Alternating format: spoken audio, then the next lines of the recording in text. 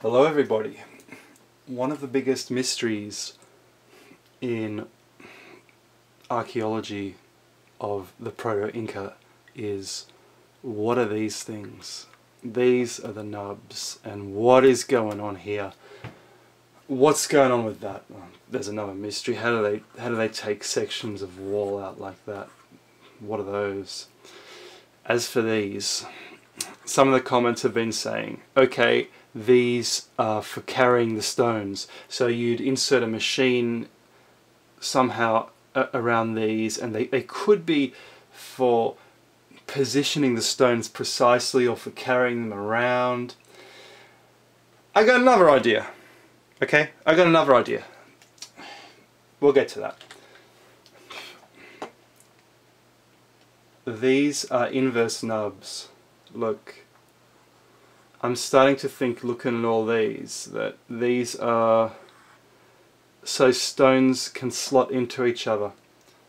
It's sort of like a woodworking technique, so there would actually be more stones coming off the wall here, projecting outwards. And we have evidence of this. Like, if you look at Tiwanaku, by the way, I think Tiwanaku was a home of the Viracocha, of the builders, the original builders, the Gingers, or the Ginger Giants. I think they were Cro-Magnons, or they could have been someone else. And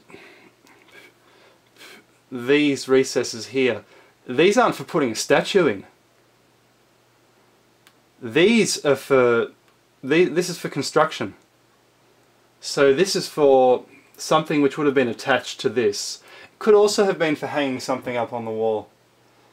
But I don't know why you'd make something built into, like a hook built into the structure. That we don't build that way today. No way. Look, inverse nubs. And this is really interesting. What's going on here? You've got even 3 nubs. Here you've got 2, and they're all almost unique sizes. It's really hard to see what's going on. Some nubs look like they've even been chipped off.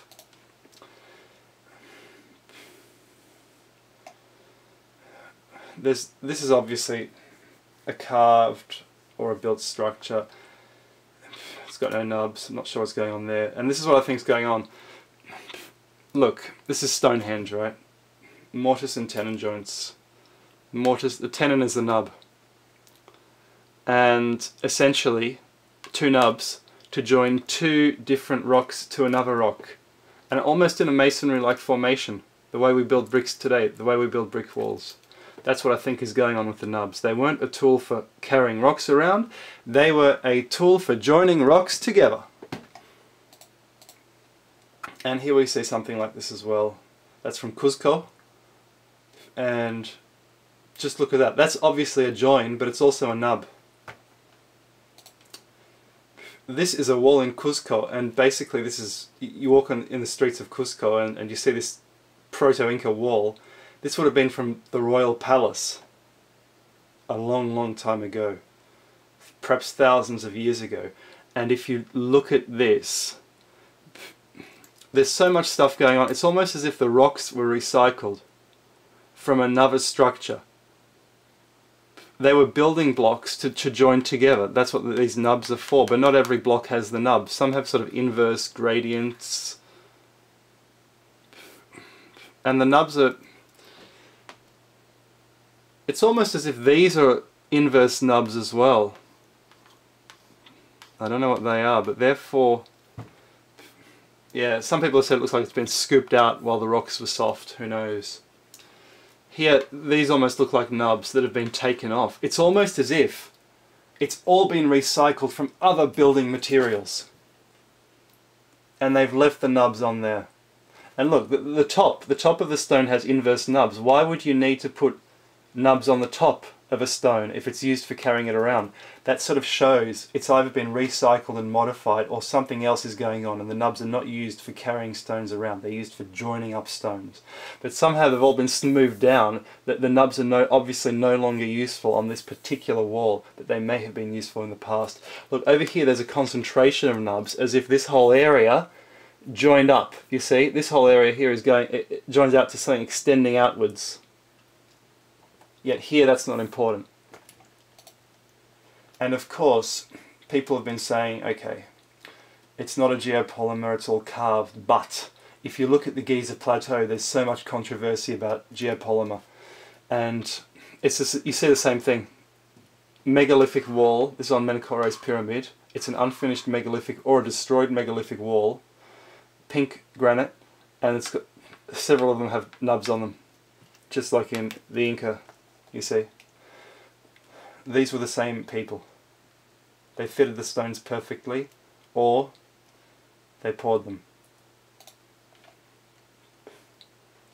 That is obviously a type of join.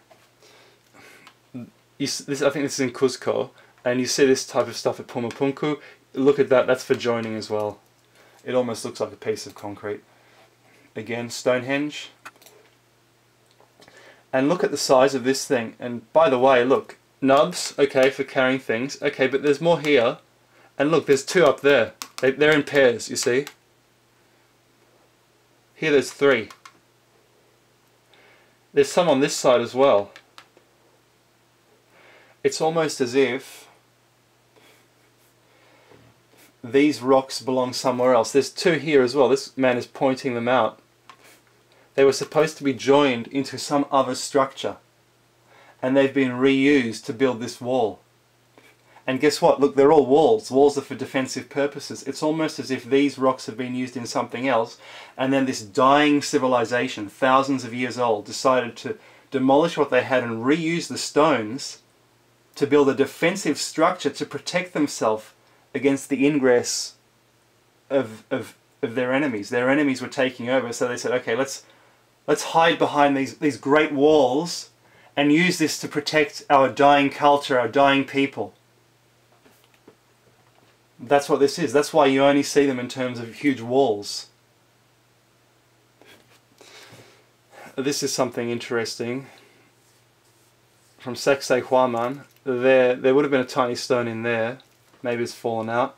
But anyway, there's a nub there and there's an inverse nub up there. So it shows you there's stuff on top of as well. That's a bit weird. And it's just one. I think this is for joining stones up. Look at this. It's on a fortress. This would have been... This is Machu Picchu, and these would have been for a wooden structure, perhaps a gangway across here. So they were actually using nubs to join things together. And again, Stonehenge, they're used for joining. They're not used for lifting. This is a strange thing. Now Pumapunku has the most extraordinary stuff. That, if I told you that was a piece of concrete built 50 years ago, you would believe me, maybe.